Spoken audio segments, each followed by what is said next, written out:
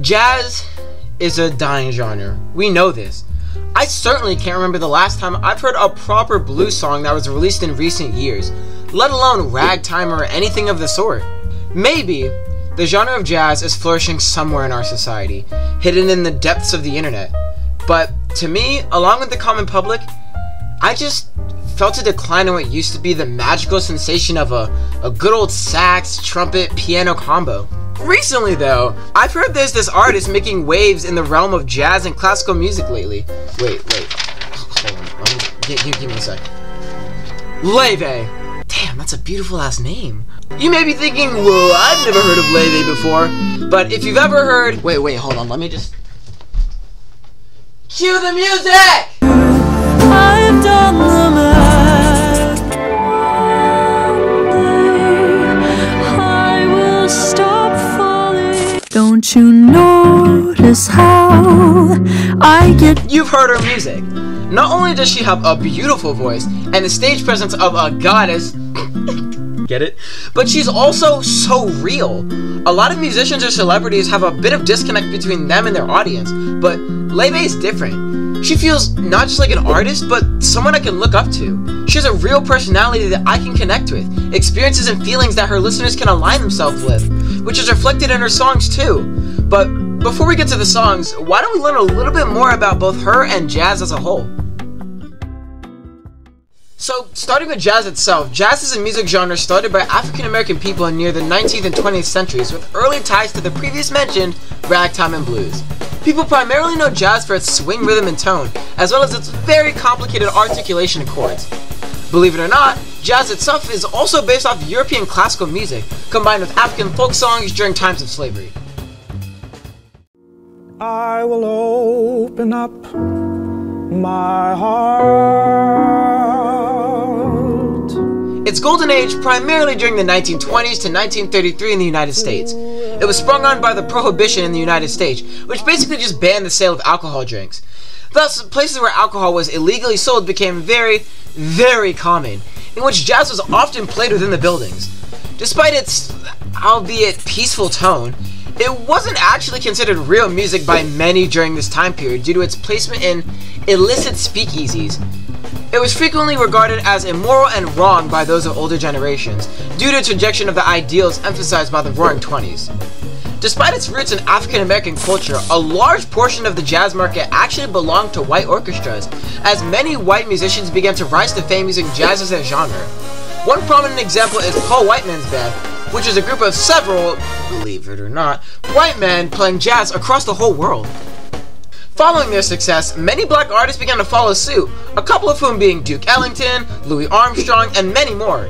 These men were revolutionary in the growth of jazz, as Louis Armstrong became a featured soloist in the widely known Fletcher Henderson dance band in the early fucking 1900s. With the level of racism they had back then, that's actually crazy. Louis Armstrong became a leader in the new era of jazz, where his sounds are described as stiff and stodgy with jerky rhythms and a gray, undistinguished tone quality. Louis Armstrong's solos were a significant factor in making jazz a true 20th century language. Not long after, Armstrong formed his own band called the Hot Five.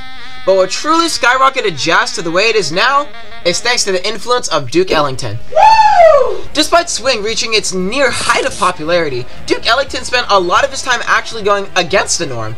He began to experiment with several different orchestras using primarily harmony and musical form, with complex compositions that still translated well for popular audiences. Now, you're probably wondering, what does this all have to do with Leve? Well, first thing you can notice is that in a lot of her songs, swing is very prevalent, as well as orchestral sounds. And although she has her own style, there's also a lot of different inspiration from classical music as well, which I will not be getting into the history of classical music, because it is long, painful, and arduous. So if you are interested in learning a lot more about classical music, then feel free to do your own independent study. That aside, however, let's focus back onto Leve. Leve is a 25-year-old, as of the recording of this video, half Icelandic and half Chinese Berkeley graduate, singer, songwriter, pianist, celloist, guitarist, and record producer born on April 23rd, 1999 in Iceland, 2 days after my birthday. And as a young child, she moved between Reykjavik and Washington, D.C., as well as visiting Beijing. Her goal in making music is to bring older genres of music back to the younger generation. Funny enough, Leve has been making music for as long as she can remember. Every day after school, she'd come home to play piano and cello all of the time. And hey, that's cool and all, but after school, I was playing Fortnite, bro. Right beside her twin sister, Junia, who actually plays violin in nearly every single one of Leve's songs. I forgot to mention they're twins, by the way. Oops. She's inspired by Chet Baker, Ella Fitzgerald, and a plethora of romantic classical composers. And whether you love her or you hate her, Taylor Swift.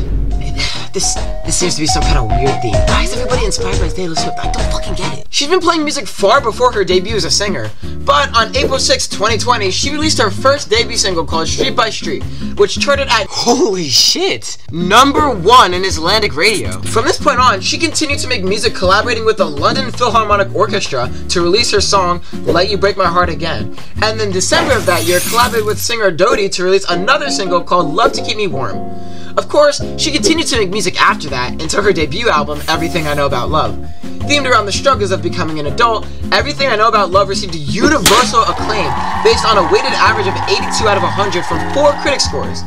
The album houses several different titles, that being, here goes the long list, Fragile, Beautiful Stranger, Valentine, Above the Chinese Restaurant, Dear Soulmate, What Love Will Do to You, Never Been in Love Before, Just Like Check, Everything I Know About Love, Falling Behind, Hi, Yes to Be Tonight, and finally, Nightlight. Adding on to that, the deluxe edition includes independently, each of these songs performed extremely well. The most popular song she released amongst these was Valentine, with Not Far Behind being, ironically enough, falling behind, with over 145 million listens current day. Needless to say, her album Everything I Know About Love, released in 2022, was extremely successful, and it shared her path to stardom from that point on. Following this release in 2023, Leve released Bewitched, which is a whole different ballpark, centered around simply love. Is something supposed to be happening, or... Ah! Oh my god, that scared me. Can we turn this off? It reached huge success, with almost every single song having at least over 8 million listens, a majority of them being over 10 million. And it was awarded a Grammy for Best Traditional Pop Vocal Album. And the Grammy goes to... Leve!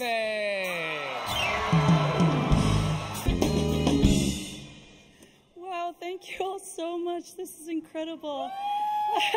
I never... And finally, in the current day, she's featured in Biba Doobie's single A Night to Remember, as well as the deluxe version of Bewitched, which has Goddess, Trouble, It Could Happen to You, and Bored. Despite Leve's wild success as a music artist, I think what makes Leve such a beautiful artist is how down-to-earth she is. Her music is meant for no other time than the current century, in which heartbreak and relationships have never been more rampant. Leve primarily attracts teenagers with her relatable lyrics that resonate with people all around the world, who are feeling the same heartbreak that her song represents. I personally, as a 17-year-old kid, have experienced heartbreak before, and it hurts. Best believe. But just like any other teenagers out there, Leve's music provides a glowing light at the end of the tunnel. Something to help pull you out of that depressive state. Music that you can relate to that tells you that you aren't alone, but that there's also so much more things in life. Whether that be A Letter to My 13-Year-Old Self, which explores Leve's childhood as a girl who couldn't quite fit in, or While You're Sleeping, which beautifully captures the warm air you feel when you fall in love, or even California and Me, which basically encapsulates the feeling of heartbreak.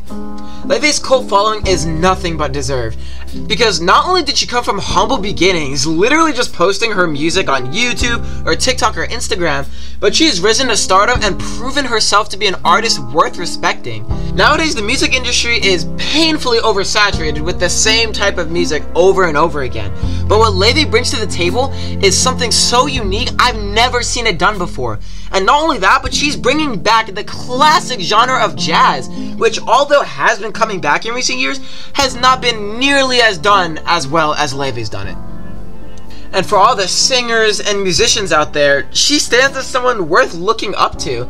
I mean, as a jazz musician myself, albeit not amazing, but still a musician, she's someone that I can always look up to say, wow, I could really make it that far if I really tried hard enough. At the end of the day, Leve just feels like a person who we've gone to know, learn about, and love Through each of her songs and albums, we learned more about her as an artist, but also a person. And through that, we've been able to fully respect her. Respect her journey, respect her music, and respect her life. Every single song we're reminded that she's just like us. She grew up just like us. With every interview, she reminds us that she never saw this kind of career coming. And it's truly beautiful to see an artist this humble, genuinely, especially nowadays. So, thank you so much for watching, and I'll see you guys next time. Bye.